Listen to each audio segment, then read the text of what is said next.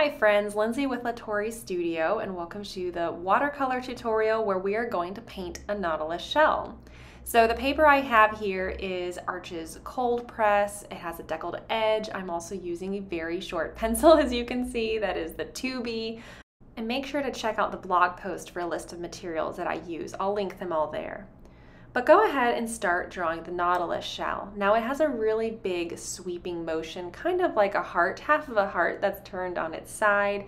And go ahead and use a light touch, because as you can see here, I'm going over and kind of correcting the lines until I get it exactly how I want to do it. If you use too heavy of a touch, it will be rather difficult to erase and you'll see your pencil lines through the watercolor paint. Now, using the General's tri-tip eraser, I'm actually going to lightly erase all the lines. The reason I do this is because I don't want to really see a whole bunch of pencil marks under the finished Nautilus shell. Now go ahead and grab your watercolor paints. Watercolor is always at the base for me because gouache is very opaque, meaning you cannot see through it. So you want to start off with your most translucent layers, building up to the heaviest layers.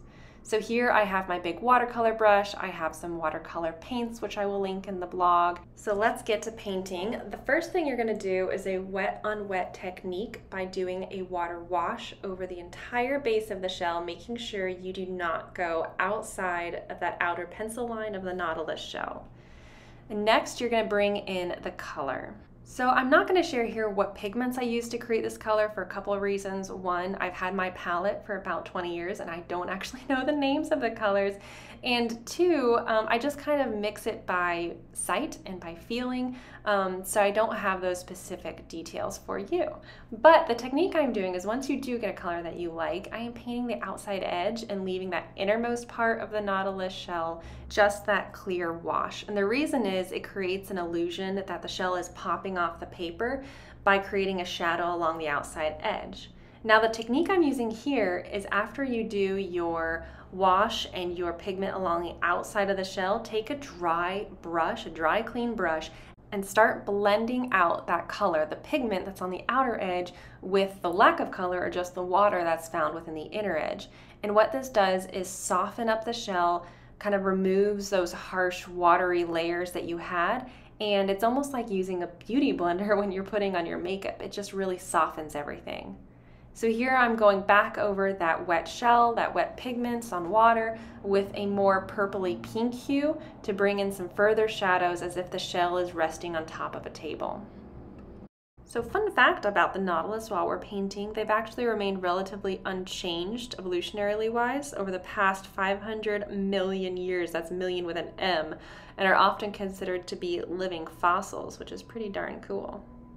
Another fun fact is that they have also been found at depths reaching more than 2,000 feet, which is just crazy. So here you're just going to keep blending away, just adding pigment and blending. I added more purples, added more shadows to the top of the shell there.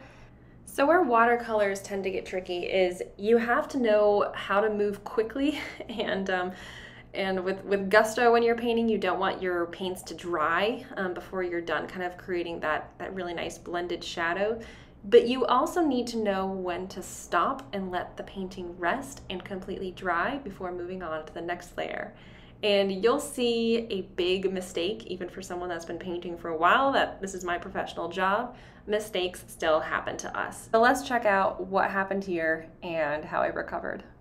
So what I did was I went back and added another layer, trying to create more of a shadowed effect on paint that wasn't quite still wet and movable, wasn't quite fully dry, which ended up removing the bottommost layer of the paint, which created that streak there. And you can see my hand pausing as I went, uh-oh.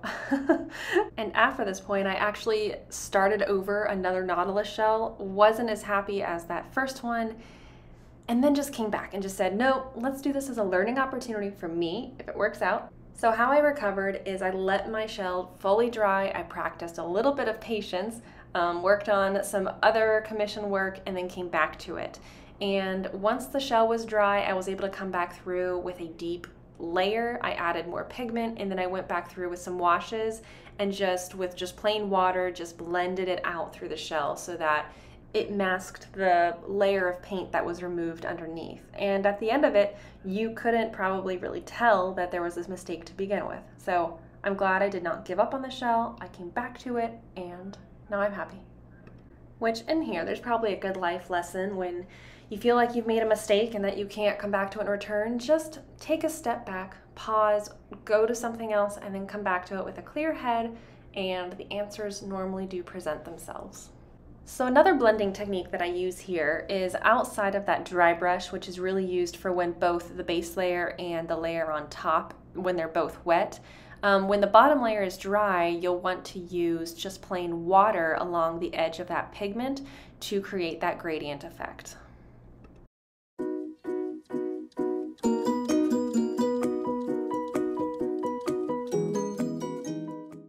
Okay, now that you have been a patient painter and you've let all your watercolor layers dry, now we're gonna have fun going over the top with gouache. So I created a color that's kind of a sunny marigold color for those stripes that are seen along the outside of the Nautilus shell. And here, just don't overthink it. Just go in with that gouache. Have it be a consistency that's not super thick, so it is chunky on the paper, but it moves somewhat like a watercolor, maybe moves like an acrylic paint if you're familiar with that. So just moves fluidly across the paper, and you can do a little few test strips on that test paper over there. But just create kind of tiger stripes in a way. Connect them. I'm not trying to copy precisely any image that I see. At this point, I'm just going at it and just having fun. So once you have all those Nautilus stripes around the outside edge, they're kind of moving in towards that center part, I'm adding some more shadows to the inner part. So I take that same kind of marigold color and I'm creating stripes, just radiating off of that centermost part of the shell. And here I'm actually watering down my gouache a lot so it has the consistency more of watercolor to create a softer gradient shadowed effect that has that marigold orangey color in the middle. So I'll show you my palette here. This is a cool flower palette. So that's that marigold I created, and now I'm moving to the darkest color, black. I normally save my darkest blacks or dark grays and whites to the very, very end to add those final minute little details. So here I'm adding some of the deepest color just there at the top of that innermost circle on the Nautilus shell. Kind of feels like I'm adding eyeliner, and then I'm actually going to use a smudging technique that really made me feel like I was putting on eyeliner on the shell, which kind of was making me laugh while I was doing this. So just smudge it out so you're just removing a lot of those harsh lines. It looks like more of a natural shell that's found in the wild. So just keep blending that black out, and then we're gonna move to adding a really deeper marigold color, kind of add more browns to it. Just on that top edge is what I did. You can add it all the way around. I just added it to the top just to create a little more shadow and dimension and depth to the shell. So it again appears that the shell is just popping off of the paper. So the final step I'm gonna do is add my white gouache. You can see this is one of my most used paint tubes. I just use so much white. So I'm adding white at the very, very end to create that glistening effect that the Nautilus shell has. So again, I'm making the consistency not super thick so that it moves easily across the paper, but thick enough so that it doesn't go completely translucent like watercolor, which is one of the benefits I feel of using watercolor and gouache, because you could add the gouache right on top. Those whites just make the painting pop and adds that glistening effect. So now you have your Nautilus shell. Thank you so much for following along and painting. I would love to see what you have created, so please share and tag me on social media. And if you have any comments or anything that you would like to see different in these tutorials, let me know in the comments below. And thank you so much for joining.